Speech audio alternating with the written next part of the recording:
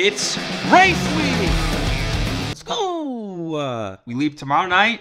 Races this weekend. Priorities for this week. Chillin'. Big chillin'. Posting up. Posting up, that's a big one. Hanging. Kind of, chillin'. Already said that. Relaxing. I might even chillax. We'll see. Anyways, something that I've wanted to do is talk to my sister because she did an Ironman last year. She's also a registered dietitian, so she knows everything there is to know about nutrition and race day nutrition and everything. So I'm going to jump on Zoom with her right now and ask her some questions. I thought it'd be interesting for you guys to see that as well, just in case you got a race in the future and you're wondering what to do about race day nutrition, because it's extremely important, especially for, long distance triathlons. If you don't eat at the beginning, then you're fucked, fricked, sorry. Okay, guys, as I was saying, this is my sister, Krista, and you are an Iron Woman. You finished your first one last year. You're basically the reason why I decided to do one. Because you were like, if Krista can do this, anyone can do this. Anyone in the world.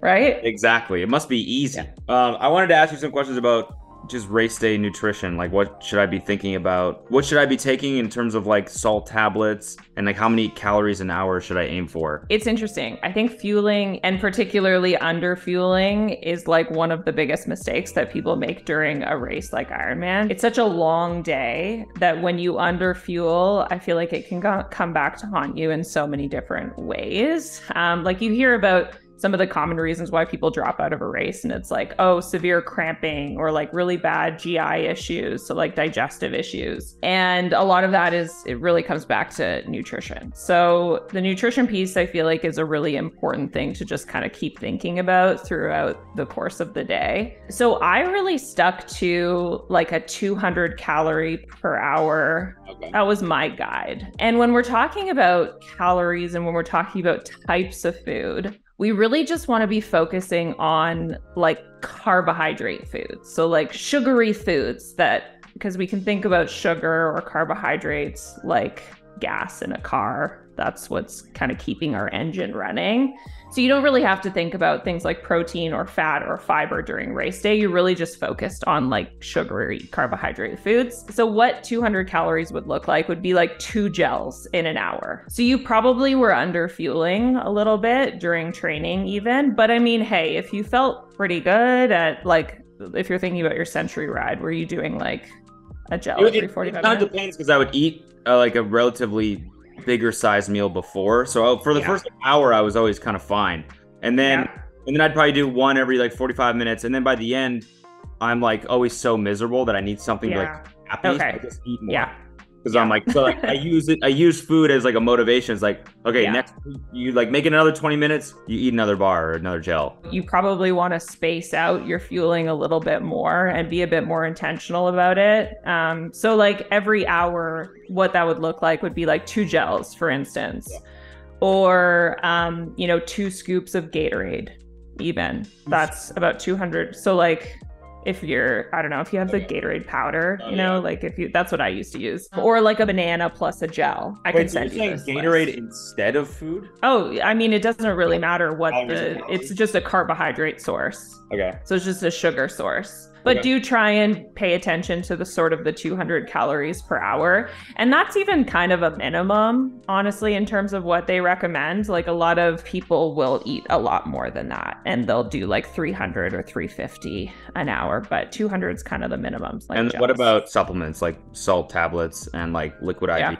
Yeah, so that's also a really important piece too, is like there's the food piece, but then there's also the hydration piece. Getting dehydrated, especially on such a long day when you're exerting yourself, and particularly if it is a really hot day, is super easy to do. And so we really want to make sure we're staying on top of that. So the hydration kind of comes in with the 2 components. It's like the water, but then also the electrolytes too, right? So when you're talking about sodium, we're talking about electrolytes. And so the easy way that I would remember it was I had a 750 ml water bottle. And so I would just aim to have one of those every hour. That was like always my goal. And I always had something in it, like a noon tablet or a liquid IV. Okay. I would just like put some table salt in mine, just to make sure that you're getting the electrolytes and the salt. So, you know, just having something in that water bottle and having that one of those water bottles every hour. That was like always my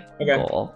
Yeah. Okay. One thing I was going to say, this was just like really good advice that I was given. Every 15 minutes, you want to take a few swigs of something and have a bite of something every 15 minutes. Okay. So it's constant. But that's going to help to ensure that you have that consistent sort of supply or source of sugars going into your muscles, and it's going to help to keep that engine running throughout the course of the day. So whenever you think about whether you should eat or drink something, just do it in that moment. Don't like wait until, because a lot of times we'll be like, oh, I'll just wait until you know, the next whatever kilometers and then I'll have something. It's like, no, just do it in that moment, because it's so easy to get behind on your fueling if you don't do that. I probably shouldn't try like experimenting with foods, right? Like if they have don't do that. I have been eating here. Yeah. You want to try and stick to the things that you've done in training, you know, and you know it digests well for you. Stick to those things. So like bring stuff with you if you can. Okay. Like bring your gels with you, because I think that's like the biggest recipe for just like GI issues is just trying a bunch of new stuff. And by the way, guys, if you are a dietitian or a registered health practitioner, right? Just a healthcare practitioner. Healthcare runs a business. What's it called? Dietitian Success Center. So check it out, and it'll really help you. Thanks, Chris. All right. Thanks, Chris. Okay. It's Monday night. I spent some time today piking? What am I saying, dude? Spent some time today packing up the bike. It's all in there. Wheels are here. Had to take the aero bars off to fit it in this thing. I got all my gear right here, my shoes, Grundle butter, Body Glide, got the Shimano charger for the Garmin. I'm gonna test that out right now. I got my shoes in here, helmet. So I'm just gonna stick all that shit in here. Okay, flight's in a few hours. I'm packing up right now. So my buddy Matty, same guy that I did the June Shine like board shaping collab video with, he was in town. He brought me 2 new boards. This one's a fish, 5.6 I think. Oh my god, beautiful. 5.6 twin fin fish.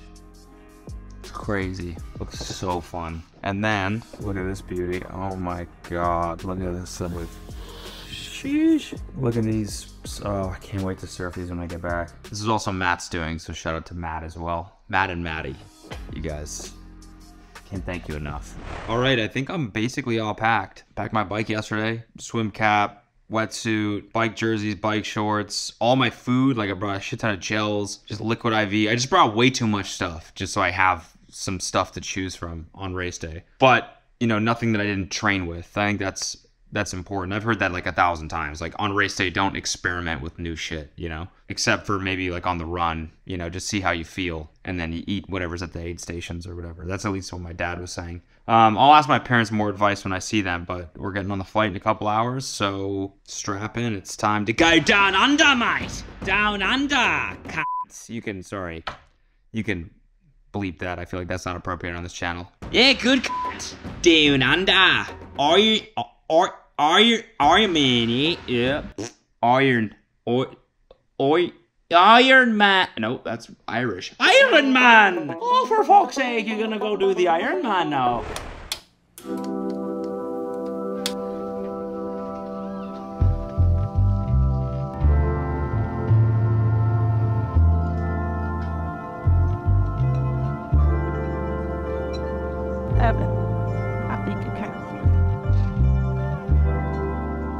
All right, we've arrived. There are my parents. Kelsey's over there. This is Port Macquarie. A beautiful day. Wow. Stunning. This place is awesome. So you just gotta build the bike. I gotta put it back on my aero bars. What do you think? I'm excited. Your steed is set up? Steed is all ready to go. So I think this is where we're gonna be swimming. Only Ironman swim, we have to get out and climb over something and then keep going. Beautiful though, isn't it? I thought this was just like gonna be a small like port city, but it's like beautiful. There's like a ton of vacation homes. Look at that. It's crazy. We're out for a little run, little shakeout what do you call this? A warm-up, shakeout, cool up run. Shake in run. Shake in, a cool in, a cool bit. Shake out the legs, 40 minutes, oops. Because otherwise I think I'd be asleep right now. It's like 10 o'clock at home right now or something. I didn't think jet lag was gonna be that big of a deal because I thought it was like more separated, but no, it's like, it's gonna be bad. It's gonna be an issue, I feel like. But what time does the race start? I think 6. So it'll be fine, actually. Just the end might be really hard. Honestly, whether you're sleepy, tired or not, makes no difference. Yeah. Ever, never has. Yeah, true. A lot of races, you know, nerves, keep you up at night. Never makes any difference. There isn't even any science that says that a good night's sleep is required. However, if you're doing a 24-hour, 48-hour, 36-hour event, it's different. You know, that you need to sleep, but Yeah, but for something like this, no, that's just minor. for Iron, for something just for small, Ironman, for for really something small like Ironman. like Ironman Nah, I don't need. race. So should Don't we- worry about that? So should we go out the night before? A little bender. Well, Just got dinner here. Yeah, scarfing this up right now. Can you pass me Just a little appetizer. Yeah, you want a piece? Sure, Chris. Reach in there and grab it.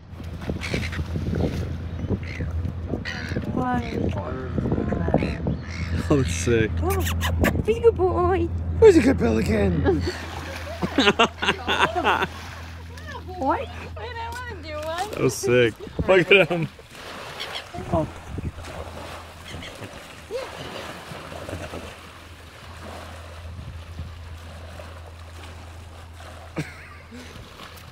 How fun is that? It's crazy. Look at this fucking thing. He's like a dinosaur. He's so cute. His face, his eyeballs. Blessed morning to you. It's Friday. Happy Friday. It's 4:30 a.m., which is actually good. I'm happy that this is when I woke up. I thought I was gonna be up at 2 for sure. But went to bed at 7:30, 2:30 I think my time, California time. Slept great. Woke up at 4. It's just fine, honestly. Could do that on race day. Just drinking a coffee, relaxing. I think we're gonna go check out the expo today. Yeah, just big chill, relax, take it easy, take a load off, and chill. Those are my 5 priorities for today. All right, this is where we're gonna cruise down, hopefully, God willing. But this is where the finish is right here. So we're gonna, right there. Look at this, beautiful. Woo! All right, guys, so this is the day before the race. I'm working on, I don't know what any of these are supposed to be. Okay, so bike gear bags. I'll put my bikes up in there, run in there. Nutrition, street gear. This is for cool. Put your junk in here. Junk. Nice. It's a junk bag. This is for cool streetwear. It's called street gear bag. This is for cool like off-white stuff. Yeah, if you have any Bape hoodies, you put them in here. These are bike personal needs. So these will be like halfway through on the bike. You can access this, and then halfway through on the run, you can access this. So you can put like more nutrition if you need it, which I'm going to do. So I'm gonna start working on these. Okay, bike gear. No, this goes in the street gear bag. I think I'm gonna rock Lululemon socks. I think the other ones I usually use on my training rides are like a little bit too tight. My feet end up going numb. I don't know if it's from the socks or what. I don't know. There's my Jers. Bike shorts. Come on. Where are you? Here we go. Make sure this still fits. Hey guys. Yep. This is my first bike jersey I ever got. It's gonna be the one that I do it in. Yep, that's the one. Okay, after like an hour or 2 hours, I'd say, I got everything pretty much set up. That's my nutrition for the first half of the bike. This is all my bike shit. Run stuff, that's my number in case you wanna track me. This is my run stuff. What? Is this gonna be out tomorrow? Yeah, it's going out tomorrow. Oh my god. Happy Saturday. Nutrition for second half of the bike. Got some gels, hammer gels, goos, honey stingers. Honey, I like to call them stingers. It's a fun little thing I like to do. Some of this shit. And then a run special bag, special needs bag, which I don't think I'm gonna need, but Tylenol, into pretty much everything. This is my streetwear bag. Yeah, so this is just mostly Christian Dior, and then wetsuit. Like there's like tattoos and shit I have to put on, and then like that stuff. So there's still a little bit to do, but everything's pretty much sorted. Checking in the bike. Look at the sea of bikes over there. Sheesh. That. Damn. Bike's a lot cooler than mine. Just kidding, Kenyon. This one's the best. I think yours is way cooler. Alright.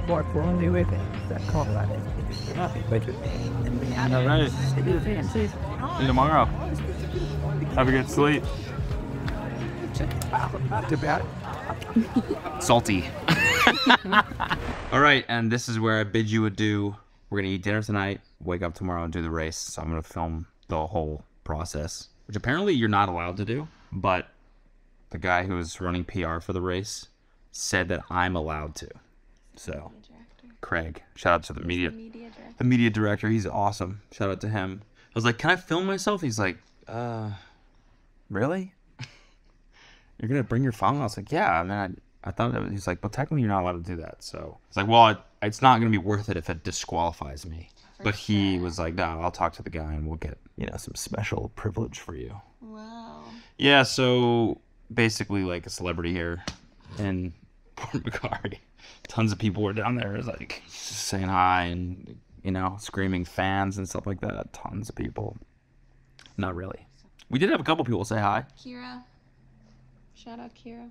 And I met a dude yesterday at the merch tent when I was just spending way too much money. I spent $400 on merch. Did a bit hard. We were definitely first timers, No, but my parents did the same thing. This is their 10th. I met a dude that was like, he was American too. And he was like, well, I'm not American, but he was from America. He didn't have an Australian accent, is what I'm trying to say. He wasn't like, hello. He was like, what's up? And I was like, go. And he's like, this is so cool. I started training because of your ultra marathon video. And I was like, that's incredible. And he basically decided to do this one for the same reason. He was like, I just started training, and then I was like, I might as well go somewhere. So shout out to him. That was really inspiring to hear. So anyways, dinner, and then you'll see the whole thing tomorrow. But so this is where I'm going to say goodbye. If you're watching this, I don't know when this is going to go live, within the next 10 hours or something. So cross your fingers for me. Good vibes. Put out good vibes. If you're sitting around, it's a Saturday. So if you're sitting around the dinner table, just make sure you and your friends put out some good vibes. Take a second to put out some vibes into the world. I'm getting trolled. Not even just for me, just it's good to do in general. I can't say keep me in your thoughts. It sounds like something bad is happening. Oh, but just put out good vibes. Yeah. Seems like it's going to be a hot one tomorrow, so this is going to be tough, probably. I hate the heat and I hate sun when I'm training, so two things I hate there's going to be a lot of it tomorrow, so that's going to be fun. Anyways, I've been recording this outro for 3 minutes now. That's longer than some entire YouTube videos, so wish me luck. See you guys, hopefully, at the finish line. Choo-choo, baby. Choo-choo, 8 months of training, let's get it done!